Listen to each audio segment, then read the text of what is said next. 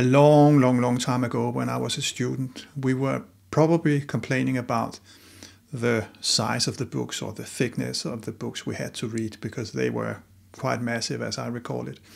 And you clearly had the impression the authors had been paid by the number of pages they produced and not so much how many copies they sold. And then our teacher, he was a smart guy, he said, every time you come across something you find important when you read these big books, write it down in your notebook. And this was back in the days when a notebook was actually a book and not a computer. And we actually had pens as well. So we would write with pens in our notebooks. And the smart thing was then, when you got to the examination, you didn't have to read that big fat book. You could just consult your notes, and that would be it. And actually it worked, because it all came back to you. When you read your notes, you really didn't have to consult the big book again. So that was a wonderful tip. The reason why I mentioned that story is that this book is super concentrated. Contrary to the textbooks that I knew from when I went to school, this one, I have a feeling I'm reading Freeman's notes, actually.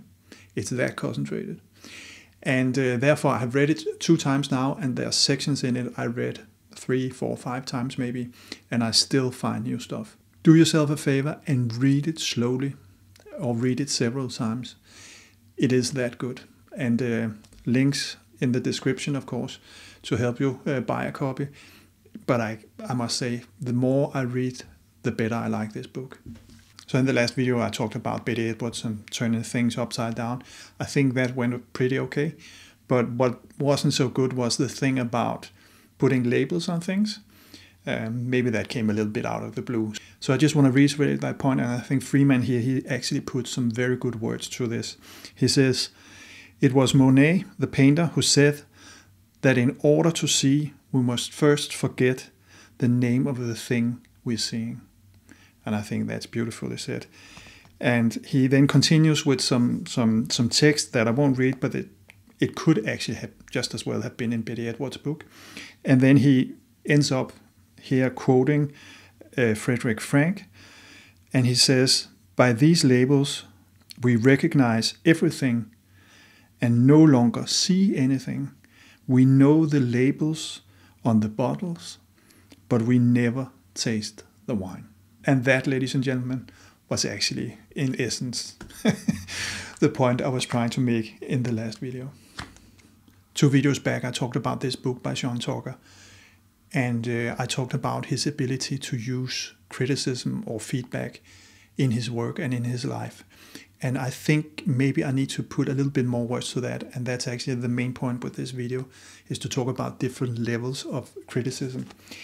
Now imagine, and I promise you that this is very theoretical, but imagine I took my guitar, went down to the local train station and sat down and began to play. And people would pass by and listen to what I did, and maybe they would enjoy me playing my guitar. Then all of a sudden, someone stops, listens to what I'm doing, and says, "Frederick, that is the worst guitar player I have ever heard in my life. Could you please stop what you're doing? Go home and sell your guitar and never ever play guitar again, please." Now this is criticism from someone you have no relationship to. So I call this level 1 criticism, because I don't know how qualified that person is. And and this is often what happens on social media. Many of us, when we put out our pictures and stuff like that, we don't know who's talking. I mean, even though people identify themselves, we have no idea how qualified are they. So this is what I call level 1 criticism.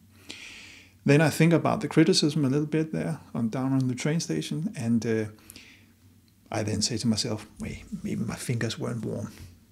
Let me play a little bit more, and I continue. Now, 5 minutes later, exactly the same happens. Someone comes up to me, listens to what I'm doing, and says exactly the same sentence, delivers exactly the same criticism or critique. Now I look up, and lo and behold, it's Carlos Santana. Now, Carlos Santana, if you don't know him, he is on the Rolling Stone list of the 100 best guitar players in the world. I believe he's number 20, if my memory serves me right.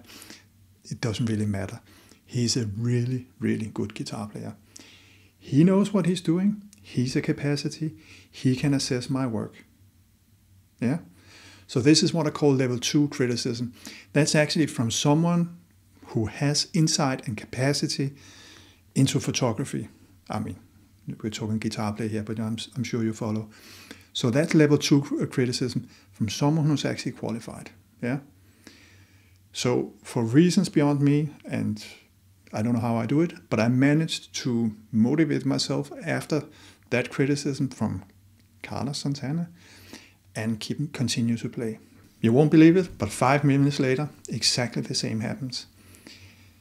I play, someone stops and listens, delivers that criticism, and I look up and I see David Gilmour. Now, David Gilmour is the guitarist I aspire to become. He's my role model. He's my guru. The music he plays is some of the best I've ever heard. I have listened to David Gilmour since I was yay big. All the way back from Live at Pompeii, Animals, Ummagumma, Wish You Were Here, all the way up to The Wall and so on. And if you don't know what I'm talking about Pink Floyd, the rock band Pink Floyd, and the guitarist in that band. Now, it doesn't really matter if this doesn't ring a bell. The point is that it not only is a very, very good guitarist, he's also on the top 100 list of all-time guitar players. Jimmy is number 1, by the way. But the difference between Carlos and David is, who I aspire to become. So if all of a sudden, this is what I call level 3 criticism. All of a sudden, the criticism is of a whole different scale. Because it's like my mother, my father, and all the expertise you can think of boiled into one person criticizing my work. And that is serious business, right? So the reason why I'm telling you this story is that as far as I can tell, if there's, some remote truth to the story that Sean is telling, I have no idea. And I have every reason to believe he's telling the truth here. But as far as I can tell, he doesn't go into that much detail about it. But as far as I can tell, he has at two central points in his life received level 3 criticism. And that's why I'm so impressed with his way of working with criticism and feedback. And it's not just level 1 feedback, because I hope most of us can handle that. We're talking level 3 feedback. Finally, in this video, I want to go a little bit off subject, maybe relative to the thumbnail, and just show you a little story I have related to a tree that grows quite close to where I live. And it's a tree that I sometimes notice and sometimes I don't notice. So let's see what the clown has to say here. So I want to show you something here where I find this equally interesting and equally frustrating. And it's because down here I know there is a good picture hiding. There's a small tree amongst much bigger trees, and I can see that there's something or a potential here, but I can't figure out how to shoot that little thing. And sometimes when I'm in the zone, I can see that there's something here, and other times, I just walk by and don't notice anything. But I want to share it with you, so maybe you can help me figure out what's up and down here. I don't know really what the story is here, but I think it's a small tree amongst the big trees. Maybe it's the colors, maybe it's, I don't know. But here it is, let me just show you. That little thing there, this branch here, I would like to chop that down, but of course I don't do that. That would be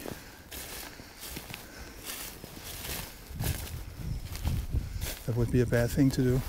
But it's this little tree here. Maybe I just need to come down here with a very wide lens, as there is on this GoPro. So what's the story here? I think it has something to do with being a small tree right next to some very big trees. Sorry if this makes you seasick, but let me just show you here. There are some massively big trees here, just around the corner, and then there are some smaller trees here, and then there is this tree. And I think also it has something to do with the shape of the tree, that it refuses to grow upwards, but it insists to grow sideways. And yeah, that fascinates me. Maybe going very close to it, I don't know. I'll figure it out. Yeah, that was a very confident last sentence there. I'll figure it out. I haven't figured it out yet, and I've been passing that tree for several years now. So my confidence is declining.